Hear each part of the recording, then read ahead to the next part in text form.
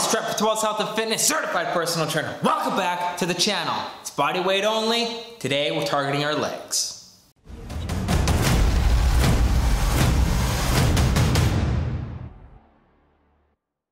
Alright everyone, like I said, today is body weight only and we are going to be targeting our legs. But before we get there, I have one little thing to share with you, and that is to follow me and subscribe for more content. Share this with your friends and family. It'd be greatly appreciated. Now that's out of the way, let's get straight into this, and the first exercise that we'll be looking at is, of course, the body weight squat. Alright, so we're going to take a look at the squat here. However, we're doing this with body weight only. We're not going to have a bar on our back or any dumbbells beside us or anything like that. So the positioning of the squat that we're going to want to get into is we're going to want to make sure that our feet are just outside of shoulder width apart.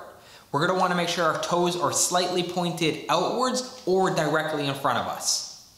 And the reason we do this is just because it puts our pelvis in the correct position. I like to have my toes slightly outward. It's a little bit more comfortable for me in my pelvis. So when I squat down, I put my hands underneath my chin. And the reason for this is because it helps me align my spine and make sure that I don't go too far forward, because underneath my chin, you can see here from the side, my elbows come almost right to my knees, and that just feels really comfortable and my whole body is in line. Shoulders, knees, and heels are all in line there. Now the reason why you want to be in a line like this is because if you're too far forward, you're gonna fall over. If you're too far backwards, you're gonna fall over backwards. And it really puts stress on the joints if you're out of position here. Especially if you're carrying lots of weight, if you are incorporating this into a barbell or dumbbells or any type of weight that you're using in your household, such as a big bag of rice on your shoulder or a milk jug in your hand or whatever it is, as soon as you start adding weight to it, it's gonna put you off balance, and that's where we end up with injuries. So again, I will show you, when I come down in the squat here, my hand is underneath my chin. It just puts me in that position, like I said, where my elbows can come down and just make contact with my knees, or just before making contact with my knees. I want to feel like I am simulating if I was sitting down on a toilet. So I'm going to lead with my pelvis first, pushing backwards, and then I'm going to drop down with my elbows and try and get to my knees. I don't want my knees to come way past my toes. It's okay if it passes your toes a little bit, that is all right. And we want to make sure that our knees are actually following our toes. We don't want to have our knees coming inwards, and we don't want to have them going way outside of our toe range. This may feel awkward at first, and if you've never squatted before, or if you don't feel comfortable squatting, put a bench or a chair behind you, so if you do fall backwards, you're going to fall into the chair. This will build up your confidence as well as your leg muscles, so then once you are ready, you can move that chair out of the way. You'll be able to support your own body weight and complete the exercise correctly. Alright, so exercise number 2 on the list is going to be the 3-way single leg RDL. Now why is it called the 3-way single leg RDL? It's because we're going to be doing this on one leg at a time. Then we'll rotate to the next leg. And the reason why it is a 3-way is because there's 3 directions that we're going to be moving. Our body is going to be moving forward, to the right, and to the left. So as you can see here, I am using my other leg, which I am not working on. That leg is going to be the counterbalance to the front of my body because I'm going to be leaning over. This is what we're really working on, because when we bend over, we're going to be using our glutes to push our body back up into the upright position. And we need that counterbalance because the front of our body is going to then want to fall over and hit our face on the ground. However, if our leg is now behind us, it is acting as a counterbalance to our body. And we're gonna bend down and try and touch our toes. If you can't touch your toe, that is okay. This is gonna build up a lot of core and stability work throughout your glutes. And when we lean forward, our leg goes behind us. And then we're gonna lean to the right, and then our leg is gonna kick out to the left to counterbalance because our body's going to the right. And then the next one is we're gonna be leaning inward towards the left now, and our leg is gonna come behind us and kick out to the right. And this is going to act as our counterbalance, like I said, so we don't fall over. This will take some time to get used to, so you're probably going to have to kind of tippy-toe your foot across the ground every now and then just to catch your balance, and that is okay. Once you get stronger, you will no longer need to do that. And here's another angle from the other view. As you can see, I am leaning forward, and this time my other leg is now acting as my counterbalance. And then once I finish my forward motions, I will then come inside and do it, and my leg will go behind me and act as my counterbalance behind my other leg. And then again, on the other side, it's gonna just swing out to the side and make sure that I don't fall over. All right guys, that's the 3-way single leg RDL, probably one of my favorite single leg exercises. And we are on to the next exercise, which is going to be the 3-way lunge. And again, why is it called the three-way lunge? Because we're moving in 3 directions yet again. This time we're gonna be moving straight, we're gonna be moving off to our side, and then we're gonna pivot on our ankle here, and we're gonna move backwards and do a lunge backwards, which is a little awkward for some, but it's gonna really work our pelvis and again, our glutes, making sure that everything is working in synergy. Just in case we do need to make that quick pivot movement, then we can do that. So I'm going to be first stepping forward and then coming back up to the upright position. When I step forward, I want to make sure that I take a giant leap forward, I reach down and try and touch my ankles, which is then going to make my opposite leg, whichever leg that I'm not leaping forward with, just drop straight down to the ground. And when I do this, I want to make sure that I do not bounce my knee off the ground because that's going to hurt. So I take a giant step forward, I drop the opposite knee to the ground, which is going to cause my front leg to bend into that 90-degree position.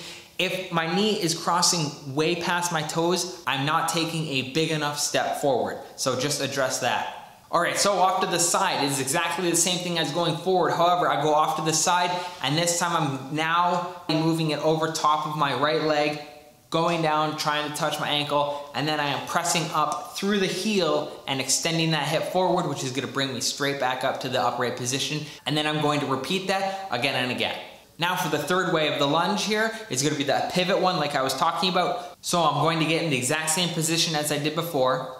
As you can see here, I wanna pivot. So I'm gonna be pivoting on my heel on one foot and then leaping and grabbing my ankle on the other foot. When I do this, I want to make sure that I am pressing through my heel in order to get back up to the top. So I'm pressing through my heel, which is going to activate my hamstrings, and I want to make sure that I flex my glutes at the top here so then I can get that hip extension forward. Here it is from another angle. So as soon as I come forward, I bend down, I want to try and touch my ankles, and I want to make sure that my other knee is not touching the ground, but it's coming close, and the knee that I am working is not going past my toes. And then here it is from the side angle. I'm leaping out to the side, trying to touch my ankle, and then again driving through the heel to get back up to the top position. And then here's an opposite angle of the pivot that I was talking about for the three-way. You're spinning and pivoting, trying to get to your heel, and again, pushing all your pressure through your heel to propel your body back up to that top position. All right, we're on to exercise number 4 now, which is going to be calf raises. If you don't know what a calf raise is, well, it's a very easy and simple exercise.